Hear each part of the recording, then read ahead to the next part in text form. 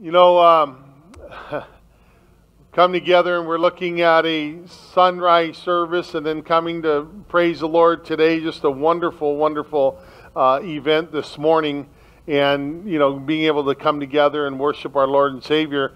So here at Calvary Chapel, we're teaching through the book of Colossians.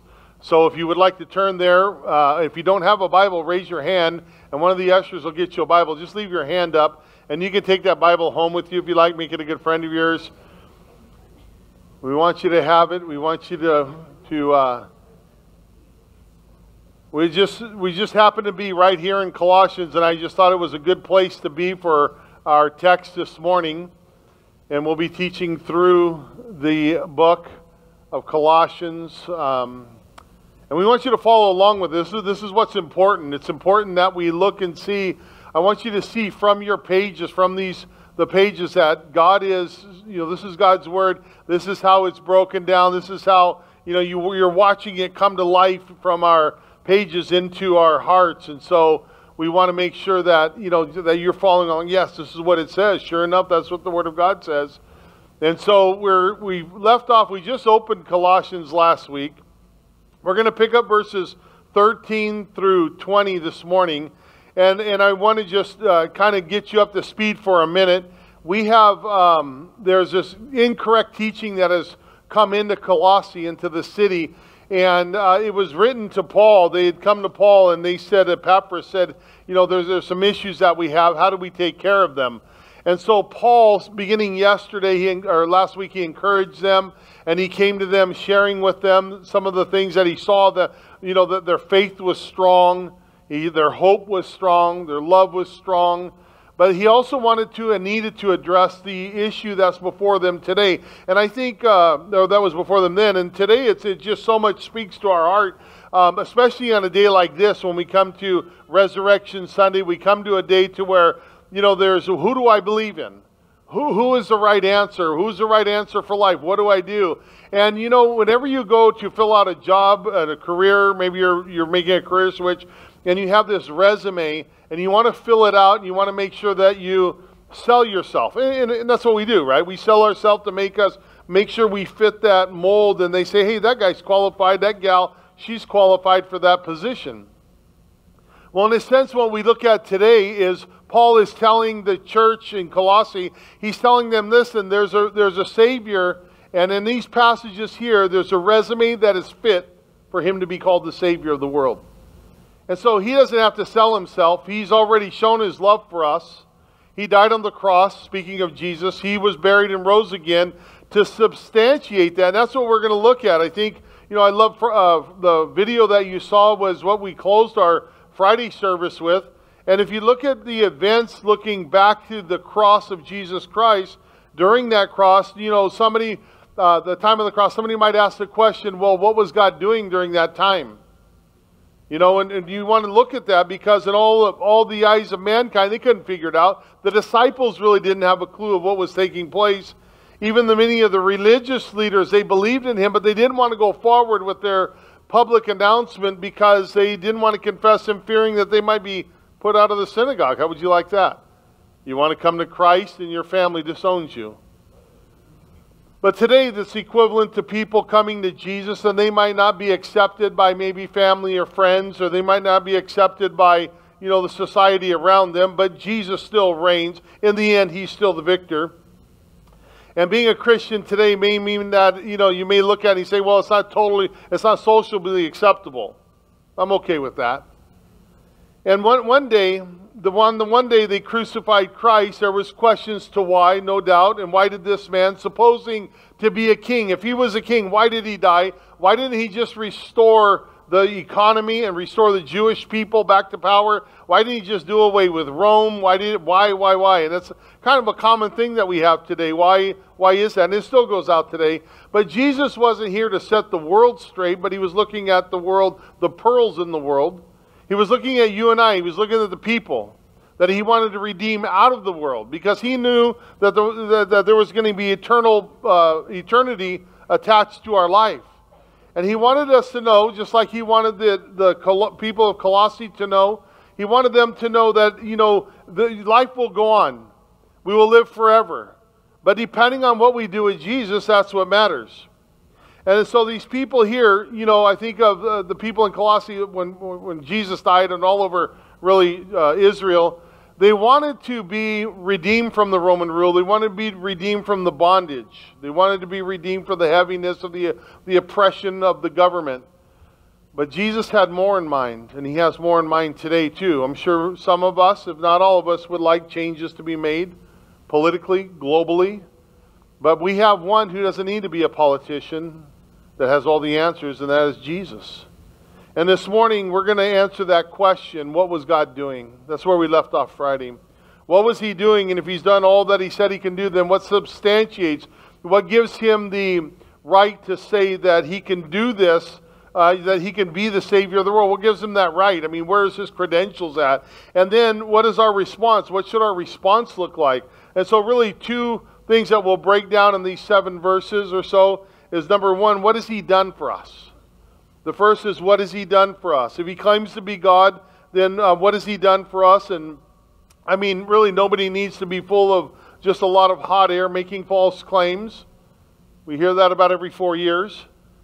Well, we need to know if he is going to make these claims, what's going to substantiate them? What credentials does he have? And that's the second thing we'll look at, is what credentials does he have to allow these claims to be authenticated? There's a lot of people, again, to be claiming to be God in one way or another.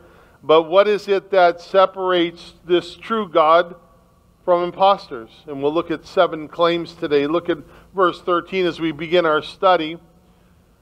Here we see that what has Jesus done for those who have placed their faith in them. And you think, wow, this is incredible, because the first thing that he points out, Paul writes to them, and he wants the church to be reminded of, he says, listen, he has delivered us from the power of darkness. And so he wanted these people to know that in Colossae that they were being pulled aside into some other false religions and some of the earlier, before it was credited Gnosticism. They were out there telling them that, well, if you know Jesus, that's fine, but there's more than that. And Paul was saying, listen, look to Jesus, because he alone is the answer. And he alone, as he begins to start off, he says, he's delivered us. It's not anything else that you've done. It's not anything else that you can do. And when you come to this place in life, and every one of us has something in common, that we were born with a need for a Savior. We were born with the problem. We inherited sin. Not that it was our choice, but it just came with the package. And it's not by his choice that we would not be delivered, because, of the choice that each of us have made, we still need to be rescued. And so God's choice, he sent his Son to deliver those, whoever would call upon him, that they would call upon him and he would rescue them. He would deliver them. And so it's our choice that he gives us. I've done my part. And the part was a great act of love. And so Paul was reminding the church of Colossae, he says, don't get pulled aside by anything else. Don't get pulled aside, but understand that this is a great act of love, and that he came to do what we could not do on our own. And there's power in this world, and then the power is called the prince, and it's prince of Satan. And he desires to keep people deceived. He wants them to think that they're okay without God. He wants them to, just think that you can make it through life without surrendering your life to Jesus. He wants them to think that way. And he doesn't want you to know that Jesus is the only one. He's the only way. He doesn't want you to know that he's qualified to substantiate what his claims are.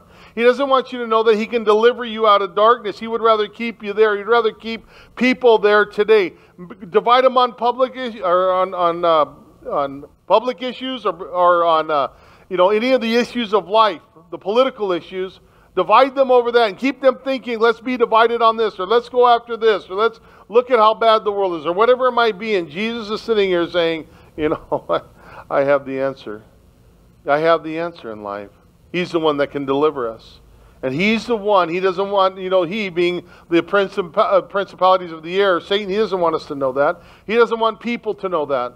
So people are sticking needles in their arms.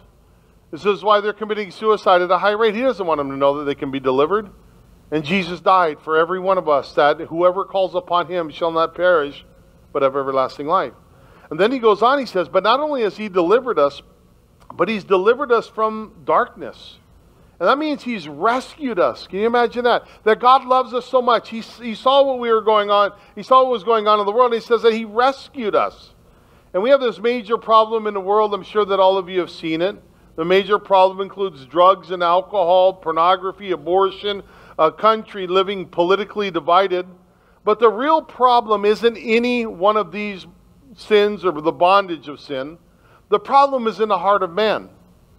The problem is in the heart of man because only Jesus can free us. If we want to be free, if we want to live united, if we want to be one nation under God, we've got to get back to God. We've got to get back to the Savior. We got to get back to surrendering and thinking the way I vote, the way I think, the way I live should be a biblical response to what Jesus has done for me.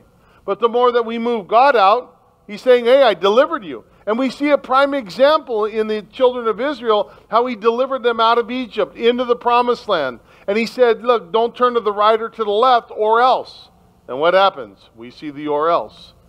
Well, in today's day that we see that God has done the same thing. We have a great nation because it started off with Jesus Christ. It started off with some good principles, and we got to get back to these principles, the Bible. You see, he delivered us, and he delivered us from the power of darkness. You know what's amazing about this? I, like maybe many in here today, I had a major problem with drugs. I was powerless. I couldn't get off of drugs. I couldn't stop drinking. I couldn't stop doing the things that I was so accustomed to doing until the day I met Jesus. And guess what? He rescued me. He rescued me, and he gave me the power.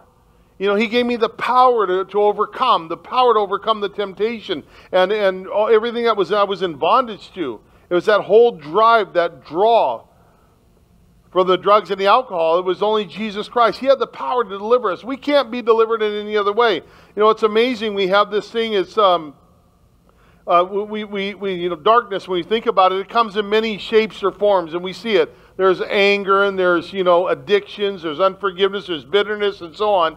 But Jesus is the one that has the power to do that. He has the changing power to deliver us from all of that. It's interesting because even in this country and in the world today, what do we try and do to get people off drugs? We feed them more drugs.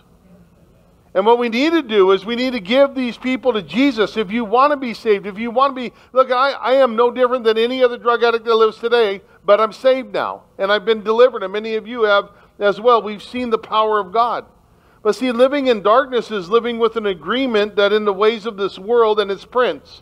You know, oh, it's okay, this should be okay, or that should be okay. See, when you're in agreement with the prince of the world, Satan, and agreeing with him, trying to convince you that, now you're okay living without Christ, that's okay, that's following the false representation. Because, again, Satan doesn't want anybody in this world to think of eternity. When God created man in his image, Satan was upset. He wanted that notoriety. But Satan was upset, so as many people as he can take to hell with him, that's his desire. And so he doesn't want you to think about eternity. He doesn't want the world to think about eternity. He wants you to think, and many people to think that there is grass is greener on the other side, and that's why our suicide rate is up so much today.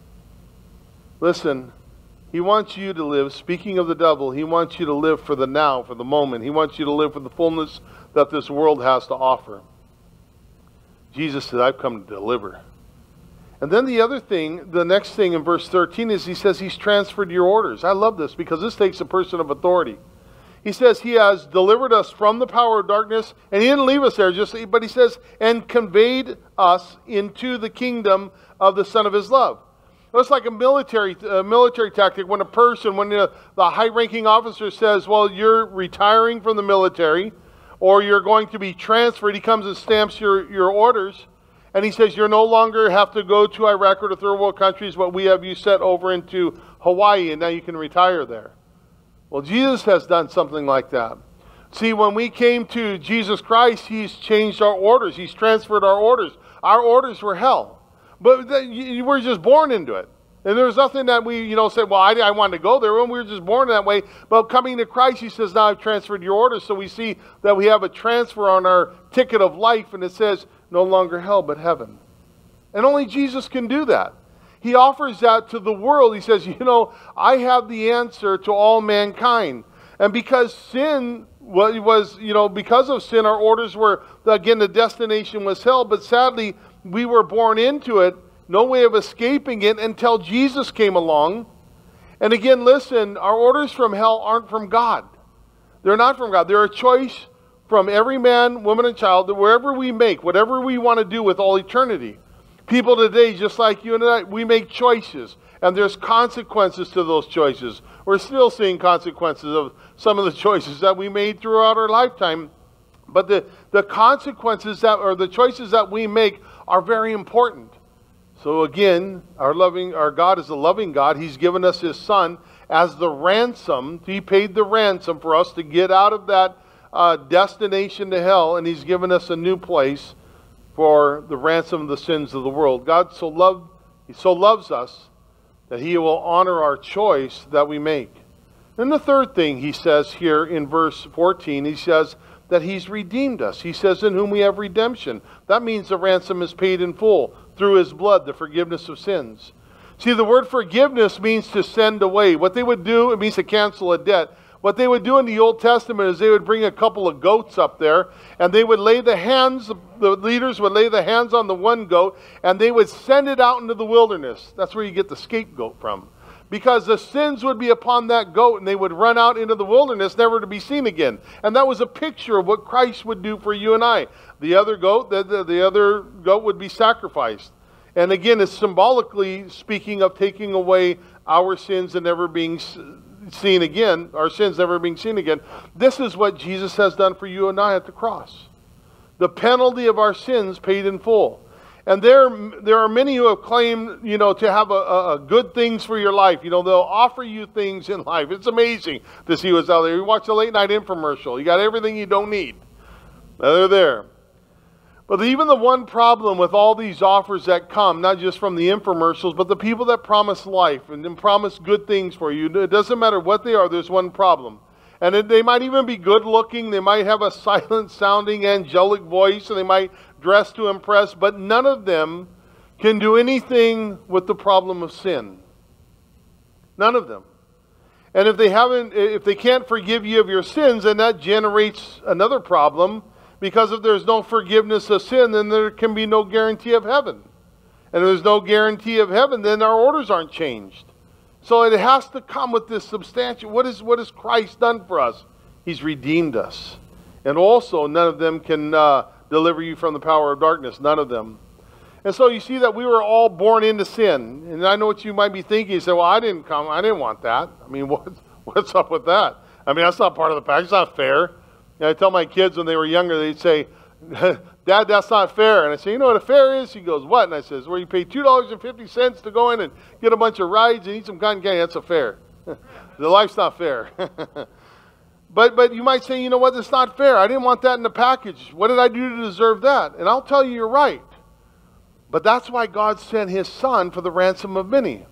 That's why Jesus came, and for God so loved the world that He died, He gave His only Son, that whoever believes in Him shall not perish but have everlasting life. That's why. It's not fair. He understands that. But He sacrificed and sent the sacrifice of His own Son. So those are some pretty serious claims that Jesus has made. But the serious question still remains, how can they be true? Or what credentials does He have to back them up? I want to see what are the credentials? What does He have to substantiate that He isn't just another fly-by-night yuppie who's brought up on locusts and wild honey and all this stuff? Oh, I mean, we see enough of them today. What if He's not just one of those? So what qualifications does He have to claim the things that He's done for you and for I, and the claims for the world? What is this that Jesus is to be shown as supreme over the entire universe? Well, as he continues, Paul points this out in verse 15. He says He's the image of the invisible God. Listen, He's the image of the invisible God. What this means is just as you see Him, you're seeing the image of the invisible God. Nobody's seeing God the Father. But just as a coin would have the image of a president's face on it, so too Jesus He was the image of the invisible God. And Jesus said of Himself in John 14, He says, anyone who has seen me has seen the Father. And so anyone who has seen Christ in His visible manifestation of the invisible God has thereby seen God indirectly. So He's saying, you know what? this is who I am. This is incredible because he's the image of the invisible God. And there are many who can claim that. I mean, you think about the claims that we try and make today or the things that the world is running after, and we're always running after something to be more like Mike or more like the Kardashians, or we're looking to be something to pattern our lives after, and it's all a disaster. But Jesus says, listen, I am the image of the invisible God. I am the one who came. And then he says in verse 15 again, he says, listen, that he's the image of the invisible God, the firstborn over all creation. So he's building this resume and he's showing it to the people, and Paul wants them to know that you don't have to believe in another God. You don't have to believe in anything other, because here is Jesus, the firstborn over all creation. What does that mean? Well, it means that it indicates two things of Christ. First, he preceded the whole creation, and that he is also sovereign over all creation. You see, there are people like David Koresh or Jim Jones or even recently Louis Farrakhan who claim to be the Messiah. And many of them have claimed one time or another, but none of them were able to make this claim, being firstborn over all creation. That like settles it. You know, you're like in a conversation. You ever get in those places where you're like, you know, I can do this, or my fish was that big, and my fish was this big, until you get to the picture of it. And you're saying, is that the fish you were talking about? Was that the one right there? I said, well, yeah, you know, maybe. And then you just can't claim the Messiah, being the Messiah, without being the firstborn over all creation. I mean, that's who he is. I've always been here. I'm the first and last. I'm the Alpha and the Omega. I'll always be here. And so not only did he create all things, but it says that he created all things, and they were created by him and for him in verse 16 and 17. It says, for by him all things were created that are in heaven and that are on the earth, visible and invisible, whether thrones or dominions or principalities or powers. All things were created through him and for him, and he is before all things, and in him all things consist. So Paul wanted the church to know, because there's so many other claims out there. There's so many other people saying they have the answer. That's why it's so important that as a church we stick to the code. We stick to Jesus Christ and him crucified. So Paul said to the Corinthians, he says, I've come not to tell you anything other than Jesus Christ and him crucified. So not only did they come to this place to where Christ is the only one through whom all things can be, but he's the only one by whom all things can continue. You know, if you were to take one of these self-proclaiming messiahs, and they were saying that I have all things into my hands, I'm holding all things together. Once they die, what would happen? Become total chaos. If they said that they were holding your life together and they died, they're no longer able to help you hold your life together. They're no longer able to help with the things that they said that they can help with, because they're dead. And if you know, any of these self-proclaiming messiahs, once they died, once they were buried, we would have an issue with them being God. Because again, once they died and because they remained dead, if they indeed were the subject to continue to keep all things in existence, then once they died, all things would just fall apart. The word consist means this, to set together. It's like he holds all the molecules together. He's holding your bodies from falling apart faster than they're falling apart. He's holding our cars together. He's just the one that holds it all together. The universe, the stars that are out there, the waters, the reproductive system and everything that's there. See, without Jesus holding these things together, we have a major problem, because we would all just fall apart. Just think about life without Christ. I don't know if you probably remember your life without Christ. He says, now I hold it together. I'm so thankful that he's held the universe together this whole time. But prior to knowing Jesus Christ, prior to coming to him, my life was a mess. And now I see and I reflect and see, Lord, if you can hold the stars together, you can hold my life together. He's been doing a pretty good job. See, without Jesus holding it all together, then we have major problems. And you think of this, you think of in our lives, in our marriages, in our children, our families, there's families falling apart. Listen, fix it with Jesus. He's like that glue. He's better than the Gorilla Glue or any super glue. He's that cosmic glue that holds all things together. If he can hold together this universe and everything that exists in this universe, then he can hold your life together. And then in verse 18, he says that he is the head of the body of the church. There he is, the head of the body of the church. Every Christian and every person that comes together in the body of Christ, they have Jesus Christ as the head. There's no human person that's higher than another. I may be the pastor of this church. I'm not higher than anybody else. I don't reign supreme. There's none of that. There's the Greek word usage here means source or origin or leader. But Jesus Christ is truly the source of the church. He's the source of his body and the leader. There's no believer on earth, nobody on earth is the head. There's nobody in charge of the church except Jesus Christ. And that's why there's a problem. And we need to see Jesus Christ as being the head of the church and not man. But this position is reserved exclusively for Jesus Christ. And then if you look at verse 18 again, he says that he is the firstborn from the dead. That's why we come together today. See, he says, and he is the head of the body of the church, who is the beginning, the firstborn from the dead. Now, why is it that Jesus can hold all this together? Because he's still alive. He's still alive. I mean, it's incredible because all other religions, all other claims from Savior wannabes have to bow to this claim. Once they die, where are they? They're in the grave. And what good are they for you then? They've all said that, hey, I've got this promise for you. I can do that for you. Even if they promise you some type of redemption, or they promise you some type of deliverance, they can't substantiate their claims with this radical work of the resurrection. They're all dead, every last one of them. I mean, you look at the graves out there of Confucius or Muhammad or any of these things, and there they are. You want to go visit them, you can visit them. But Jesus Christ, you go to the tomb of Jesus Christ and he's not there. I've been to Israel. You go to any tomb in Israel that has that stone rolled away and he's not there because he's alive. And we're so thankful for that. That's confidence that this world can have, that we're not placing our faith in a political party, but in a risen Savior. That's confidence that we can have as men and women who don't deserve to be saved, but he came to die for us, that we might be saved. Because he still lives, so too can we live. It's incredible. And so the teaching on the resurrection, one of the most important things that I see is in the early days of the church, that there was never, ever a doubt that Jesus Christ raised from the dead. Even today, people don't really deny the fact. But even back in the day when the gospel was first going out, it was not only accurate, but it was accepted by the church.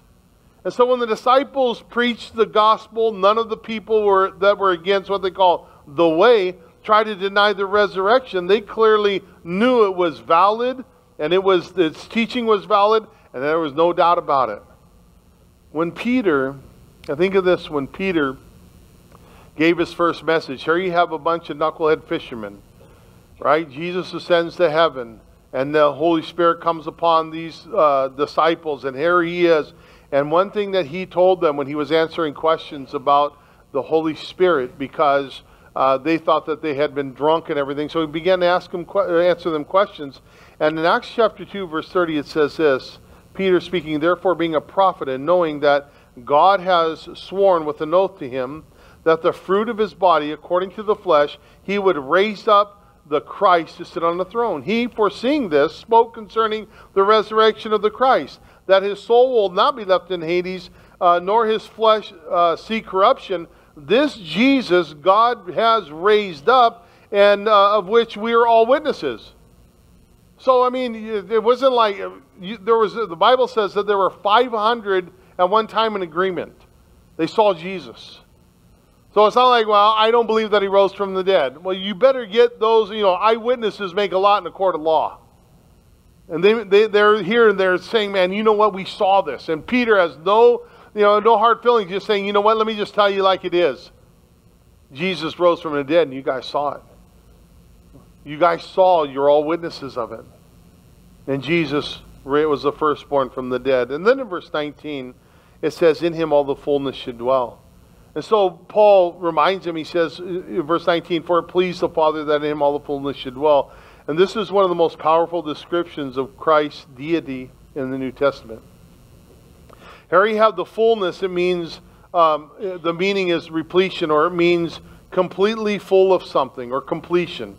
What Paul is talking about here as he writes about the fullness was really just another way to say that Jesus is truly God. There's a world out there that is hurting. And you may be in that same position this morning. Maybe you're hurting. Maybe you can't understand what's going on around you. I can't make any promises on what tomorrow holds, but I can tell you that Jesus Christ is the Son of God. And that's what we need to hear today. That's what our world needs to hear today. Jesus himself had no problems making this claim. He says, look, I'm the Son of God. I am. 7 times he said, I am, through the Gospels. And this statement is a statement that nobody else is qualified to make. And he sends out this invitation to be received of what you and I need. It was the only one that can be qualified to do what he says he can do. Take away our sin, that he would, remove the guilt of sin. And then in verse 20, we see that the 7th thing, he says that he reconciled. And reconciliation only comes through Jesus Christ. In verse 20, he says, and by him to reconcile all things to himself, by him, whether things on the earth or things in heaven, having made peace through the blood of his cross. You see, this phrase, all things, is limited. When Jesus was speaking all things, or when Paul was writing this of all things, he says this, he says, it refers to the good angels in heaven and redeemed people. You see, redemption can only come from those who are on the earth or in heaven. Paul wrote these words to the church of Philippi, and I'm going to clarify that. In chapter 2, Paul wrote this. He said, therefore God has highly exalted him, speaking to Jesus, and he's given him the name which is above every name, that on the name of Jesus every knee should bow. So that's a guarantee that every knee will bow. But he says, look, of those in heaven, on those on earth, and of those under the earth, and that every tongue should confess that Jesus Christ is Lord, to the glory of God the Father. See, the things under the earth are not reconcilable. They've already made that decision. The people, well, it's not like, you play golf. Some of you guys are golfers and you know what a mulligan is. It's not even listed in the rules of golf, but you know what a mulligan is. It's a do-over, right? And so you have this do-over to where you lose your ball and you get another ball and you drop it down. You use your Nike foot wedge to kick it out in the fairway and you kind of hit it up to the green. Well, life doesn't happen like that. Jesus says you're alive now. You have a choice to make. And I will redeem, and reconciliation only comes through me. See, that was lost in the garden with Adam. There was a reconciliation of Jesus that Jesus has brought that would reconcile what Adam lost in the garden, that we can have back in our own lives, being reconciled. So reconciliation takes place now while we're here on earth. And you and I are the responsible ones. We're the ones to make things right with Jesus before we die, because once we die, it's too late. Listen, this is important, because as I read in the book of Philippians, it says that every knee should bow, but only those who are reconciled by the blood of Jesus Christ will enter heaven. What was God doing? Going back to that question, what was he doing? Was he making this big mistake? Did he have something that, oh no, did he do things that weren't right? Not at all. He was sending his sacrificial lamb into the world, his son, who takes away the sins of the world, who's able to take away the sins of the world, that whoever shall believe in him shall not perish but have everlasting life. That was God's plan. He knew it wasn't fair. He knew exactly how we were all brought up. He knows exactly how life went. He knows all about that. And that's why he sent his son to die. The only thing that can ever help this world, the only thing that can ever help you and I, is Jesus Christ. And the question might be, have you received that? Have you received the grace of God to be reconciled back to him? I mean, we all have an appointment with eternity. We all have this appointment to where we have to deal with the issue, what did you do with Jesus Christ? Or maybe like some, we can be relying on this religion of another man who tries to make these claims, or some other point. Well, I think it to be this way. Jesus has given you his resume. He's saying, look, there's my resume, and I am the Savior of the world, and he desires to be Savior of your life. He wants to be the one that would come in and rule and reign and just say, you know what, I want to cleanse the house. I want to forgive you. I want to heal your hurts. I want to do all of this stuff because he's the one who's qualified. So has he delivered you from the power of darkness? Has he transferred your orders? Has he redeemed you? Those are the questions we ask of ourselves this morning. And if anybody claims to be any of these, he must also substantiate then with his resume qualifying him to be Savior. And I think Jesus has done that. And I want to make a last kind of point here as we close up. And the last point is, you say, well, I'm a believer for a long time. That was a great evangelistic message, but you know, now I'm a believer. And what about for me? What do I do? See, as we close, there's the application in verse 18. I want to read that again. It says, he is the head of the body, the church, who is the beginning, the firstborn from the dead, that in all things that he may have preeminence. You see, for you and I who have accepted Jesus Christ, he desires to be preeminent. That means first. That's exactly in rank or influence, he means first. He doesn't want to play second fiddle to your program, to your life, to your calendar, to your busy schedule. He wants to be first in everything because he can direct your steps. He can direct you. He can guide you. He can give you light on a dark day. He wants to be first. He doesn't, you think about how bad we need him. And then I remember coming to Christ in December 9th, 1989. I gave my life to Christ. I didn't ever want to let him go. In fact, I found out he had me. I didn't really have him, but that was good enough.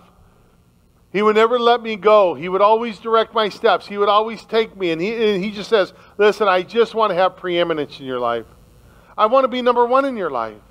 I just don't want to, die for your sins. I don't want you to go home and think, okay, you know what? You've accepted me, but now, Christian, I want to be all that you need me to be. I want to be your healer. I want to be your forgiver. I want to be your counselor. And so many times we rush through this world and we compact our world with so much stuff that he's not preeminent anymore. That day we needed him, when we called out to be saved, it was like, yes, that's what I need. And he says, where have you gone? Where have you done? Where have you been? And Jesus just beckons for the church today. Look, I'm ready to come home. Are you ready? I'm ready to take you home. Are you ready? Are you ready? Are you just ready? Are you living away? I mean, when the Bible says when Christ comes, when the Son of Man comes, will he find the faith on the earth? Will he find that men and women who he died for, who received that gift of eternal life, will they come to him? Will they still be finding him, having faith in him, trusting in him, calling out to him, praying with him, fellowshipping with him, and all these things?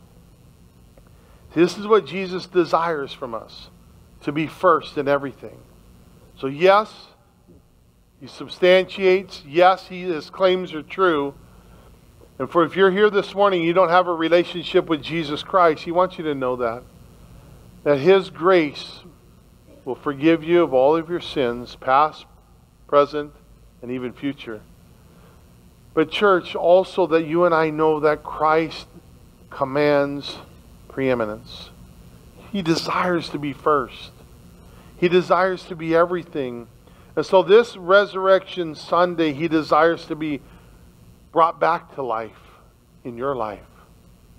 He desires to be back on the throne. I mean, that's a great call. You see, this is what Jesus desires, is to be first in our lives. Careers, marriages, families, directing us, all in the Bible. It's this deep Greek word. It means all. What it means. So has your relationship with Jesus been sadly set, aside? Has it been lost in the caverns of religion or the busyness? And he says, you know what? I want to revive it. I want to revive. I want to have that relationship that is so strong. You see, the need to be born again and the need to be revived. Jesus is alive to make himself available to all who are in need. Whether it's salvation or redemption, or whether it's redemption or revival. You see, he desires that. But the only way he revives is the only thing he can bring back to life is that which once had life. And his desire to redeem those who are not redeemed yet, and then to revive his church that we might be without spot for his glory. Would you bow your heads and pray with me?